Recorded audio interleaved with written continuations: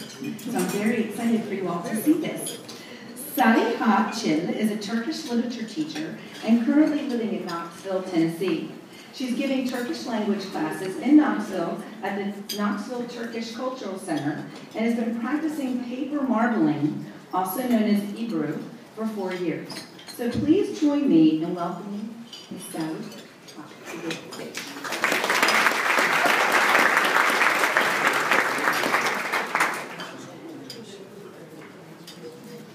Now, as Saliha begins to get her art tools together, I'm going to give you just a little bit of some brief information and some brief history about this incredible art style.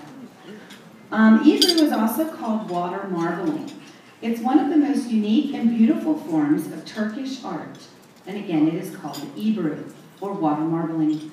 Ebru is formed by drawing designs with dye on top of paper, and then carefully placing the paper on the surface of the water in order to absorb the dye. The earliest examples of Ebru are found in the Topkapi Palace in Istanbul and are dated 1539. But the detail and the quality of the work suggests that Ebru was present long before this time in the Ottoman Empire. I have done a similar art lesson with my students over the years, trying to bring in the authentic nature of what it is to actually paint on water and have it stick to the paper. A little bit more information here I'd like to read you. The first step in Ebru is getting the perfect dye. Dyes are created from various organic substances. Soil from Istanbul, white lead, indigo from Pakistan, and red ochre are used to create the perfect colors. 24-karat gold may be added to the dyes in order to provide shimmer and shine. The dye is mixed with oxgall and the water, which thickens it. The art then forms in itself, and that each dye is laid on top depending on the time of the year that it's collected. It changes in color, its age, and its fineness. Ebru artists often spend years simply learning the art of mixing the dye before ever attempting their first marbling.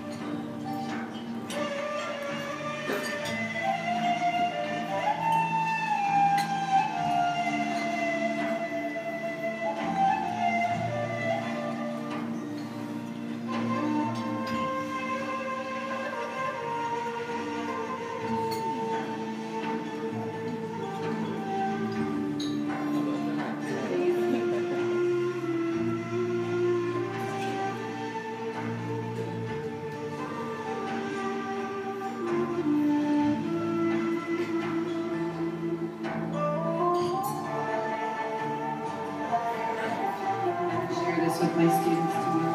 Forgive me. Beautiful.